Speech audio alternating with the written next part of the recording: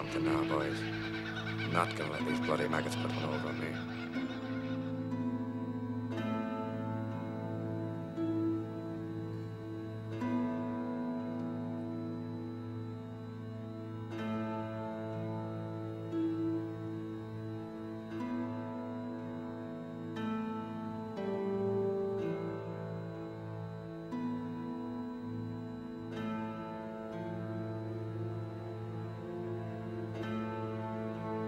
Passed something called the Felons Apprehension Act. It means we're listed as outlaws. We can be shot on sight by anyone who chooses.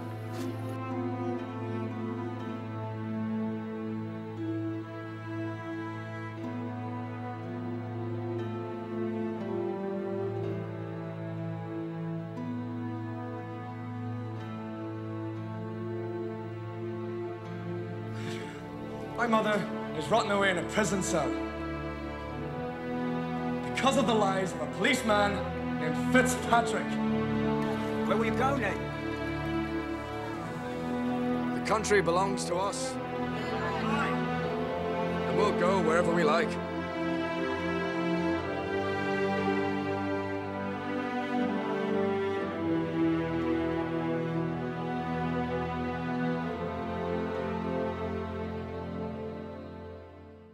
Every interpretation of the Kelly story brings with it a host of conflicting perspectives on various points, and each is unique. More recent film depictions have been executed more artfully than the early silent films or even early talkies. Whereas the formative depictions of the story were usually morality plays, emphasising the social ramifications of lawlessness, the rise of the understanding of film as an art form changed the approach many directors and writers took. Gregor Jordan's contribution is no exception. It is not a depiction of a historical figure. Rather, it's an interpretation of the cultural figure of Ned Kelly that seeks to explore the idea of a man being shaped and guided by external forces to his doom. Jordan's film is crafted from a John Michael McDonough screenplay based on the Robert Drew novel Our Sunshine. Just as the book moves away from history for the sake of artistic expression, the film steps away from the history as well as the book, both for artistic purposes and marketability, the latter being driven by executives rather than the creative team. This has riled many history buffs who had hoped to see the history brought to life on screen. But this is most definitely not that. It must be highlighted that the film differs drastically from the book in many areas also, thus any interpretation of the film text is not reflective of the source novel, just as much as it is not reflective of history and must be viewed on its own terms. Jordan's Ned is a man with a deeply ingrained sense of injustice and is a passive protagonist. The events in the story that shape his life have nothing to do with the decisions that he makes. He merely enacts a preconceived narrative. While Ned is brash and prone to explosions of temper, his actions have no real effect on the outcome of events. This is most conspicuous in the aftermath of the Fitzpatrick incident, where Ned is accused of injuring the constable, despite not being present. He seeks an alibi but is denied, locking in his fate. It is then that he goes into hiding and his mother is jailed. Neither Ned's participation, nor indeed his presence, was required to effect him becoming a bushranger. Even the act of taking Kennedy's watch at Stringybark Creek plays out without any explanation of the protagonist's motivation. It is simply part of the preconceived narrative. I don't know why I took his watch. It was something to do with him not needing it. None of his actions prevent the bad things from happening, and nothing he does results in the undoing of the undesirable outcomes. By the end, Ned has become resigned to this, and when Hare unexpectedly appears and asks for Ned's sash, he is met merely with a look of weary indifference. Nothing Ned could say or do would matter because it would happen anyway. Of course, there is an easy explanation for this fixation on destiny. This is Ned's own interpretation of his life being acted out before the audience. This is demonstrated by the voiceover narrating his story throughout. Ned is unable to see how his actions could have resulted in the outcomes that he found himself subject to, and thus were not shown anything that could condemn him. The effect is that Ned is merely following a script, and is little more than a puppet of fate. This sense of determinism is the desperate rationalising of events to make sense of a life gone astray. Ned is thrown in jail over a suspected stolen horse, but we're never shown anything to contextualise the event other than Ned finding a horse, then being assaulted by police. The police are bullies who pick on the Kellys, but again there's no context given beyond them being Kellys and Irish and the police not liking them for that. This trend for oversimplified cause and effect creates a sense of there being no control over things. They just are. We don't know why the police at Stringy Bark Creek are carrying stretchers in the middle of the bush, but this is all it takes to confirm Ned's belief that he would be gunned down. There's no suggestion that the police may simply arrest him. All of this indicates Ned twisting the events in his mind to justify the way they turned out in such a manner that he is not at fault. Further to this is the way that the supporting players are portrayed. This is Ned's own interpretation of his gang, his family, the police and the public, but of course it is all determined by its relationship to himself. Joe Byrne is Ned's closest friend, but depicted as a womanizer and keenly intelligent, always at Ned's beck and call. This is in contrast to Ned's comparative sexual repression, lack of education, and his natural leadership. Joe is the yin to Ned Yang, the Horatio to Ned's Hamlet, always on hand to confirm Ned's suspicions or bounce ideas off. Dan Kelly is depicted as an impulsive runt.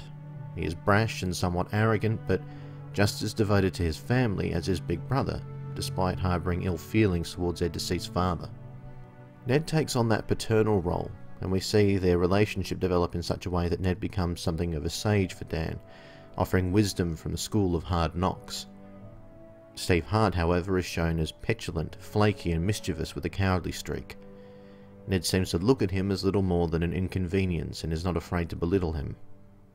For all their differences, one thing unites this gang, which is a complete subservience to and admiration of Ned. Then we see how the various other characters relate to Ned. Julia falls in love with him to the extent of cheating on her husband because he is so much more manly. Kate adores him and sees him as the family's protector. The police fear Ned while also having a begrudging respect for him. Aaron views Ned with admiration, but this soon gives way to fear once he starts helping the police. In essence, the characterization of the cast is almost entirely derived from how they view Ned, or rather, how Ned imagines they view him. This leads us to Ned's perception of himself. By the way many events play out, we see Ned as charming, attractive, playful, witty, tough, commanding, and, moreover, popular. Everyone knows who he is, wherever he goes, even if they occasionally need their memory jogged at gunpoint. You're Ned Kelly, aren't you? Hey! Oh, it's Ned Kelly! It's Ned Kelly and Joe Byrne. Well, I'm the great Ned Kelly, and this here's the fabulous Joe Byrne. It's Ned Kelly. Christ almighty, it's Ned Kelly. Can I help you? Yes, you can. My name's Edward Kelly. His mates call him Ned. Ned Kelly? I'm sure I've heard that name somewhere before. I'm sure you have, sir. When we see the Drilldery robbery, Ned's passion and charisma as he dictates his letter in front of a crowd whips them into a frenzy, chiming in to help him create memorable insults directed towards the police. Whenever Ned speaks, people listen, and even the police can't help crack a smile when they think of how devilishly clever and witty he is. The film's extremely gloomy, desaturated palette echoes the increasingly burdened state of mind of Ned. As the film is framed as Ned telling his own story, naturally the atmosphere is reflective of Ned's own feelings, embodying his essence. The flatness and sparseness of the locations is also indicative of Ned's emotional connections to the places we visit in the story. While in reality the Kellys lived near the foot of a large smooth hill dotted with trees and covered in grass, albeit prone to drought, when we see the homestead in the film, it juts out of the grey, flat and boggy landscape as if plonked in the middle of nowhere, and looks more like his ancestral home, Ireland, than Australia. Ned does not really imagine the surroundings. His only focus is what the house represents, his family. To Ned, it's his mother and siblings that matter, not the place they live in. Ned is very focused on family, and the pain and loss he feels relating to his mother's imprisonment is signified by a shot of Ellen in her cell, alone and surrounded by darkness except for a patch of light coming from the cell window. His memories of his family are generally bleak, bar one, the memory of the day he received his green sash. Here we see his parents beaming with pride, the sun shining brightly upon young Ned as he receives his reward for saving a life, surrounded by people that cheer for him. This is Ned's happy place, the memory he clings to that proves he really is a good person. This is why the reveal of the sash after his capture is so important. It shows how beneath the armour, his outlaw facade, he still clings to this sash as a symbol of something pure and virtuous inside him. The only other time we really see the sunshine and the beauty of the landscape is between Ned's return home and the Fitzpatrick incident, then the gang's emergence from the fire-decimated landscape. Colour and sunshine and the beauty of nature symbolise hope and optimism. His time working on the cook's station is a happy time, as it seems things could be improving for the Kellys, and it serves to drive home how bleak things become afterwards. Perhaps the most disturbing sequence in the film involves the gang starving and dying of thirst, slaughtering their horses to drink the blood. This is immediately following a huge bushfire that the police cause, leaving the gang stranded and struggling to survive. The horses are slaughtered in the dark of night, and the gang look like wild men, deranged and filthy. The desperation of their situation is written on their faces in mud, soot and blood. This nightmare is a representation of Ned's feelings during the height of his outlawry. He's ashamed of what he has become and is desperate to reform his image, and so ventures to the only person he can think of that could help him, the only woman who has ever shown him romantic love, Julia Cook. Julia reminds Ned of who he really is, and this motivates his crazy scheme at Glenrowan.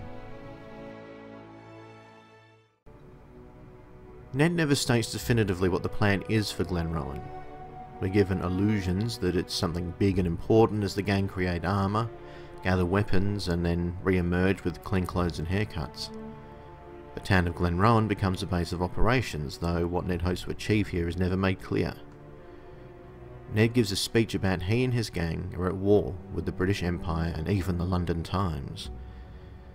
Ned has emerged from the chrysalis of desperation as a revolutionary, a freedom fighter. The bizarre mix of people in the inn represents what Ned sees as the common people, the ones who are victimised by the corruption in the power structure. Yet they are also reflective of the nature of the social and political dimension Ned's situation has taken on. Little more than a bizarre circus.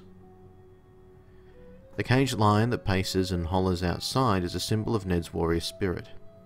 Ironic and subversive in that the lion is usually the symbol of England, the culture Ned is so opposed to. When the gang emerge in their armour, they are chivalrous knights protecting the downtrodden from the oppression of police and the political construction they represent. We see the ruthlessness of the police as they gun down innocent civilians as they try to escape from the inn. The gang responds by emerging from the shadows like steel automatons and casually decimate the front line of the police despite the fact that it is pitch black, raining, and they are wearing helmets that restrict their vision. The gang avenge those who have been struck down by the cruelty of the police before being forced to head back inside. This is where Ned decides to make his last stand. Whereas in history, Ned's last stand occurred as he returned to the inn from behind police lines, in this interpretation, it is portrayed as Ned venturing out to fight the police single-handedly to create enough of a distraction for the captives to escape.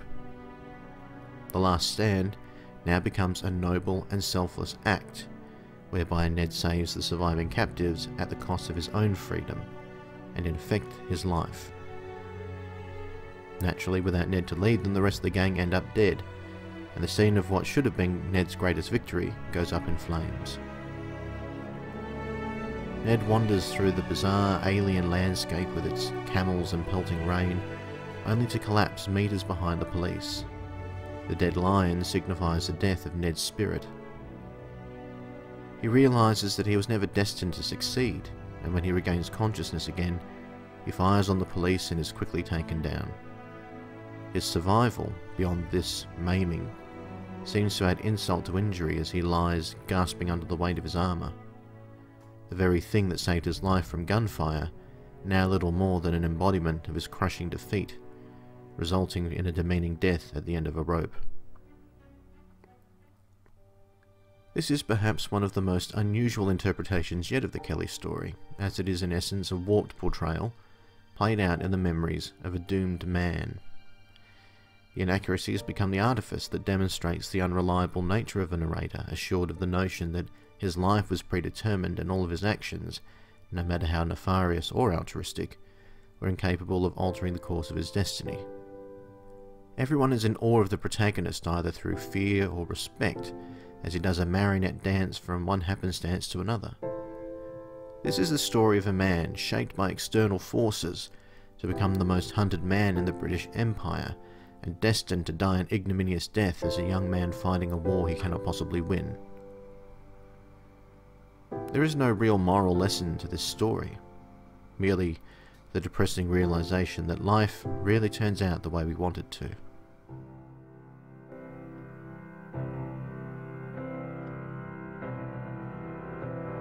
At the end of my days, when I'm called to go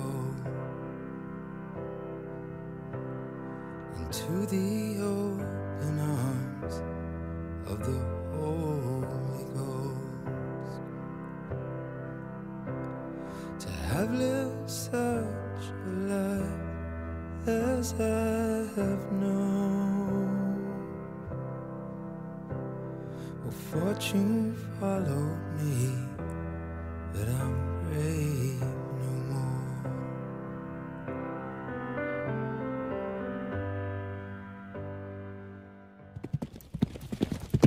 Bail up!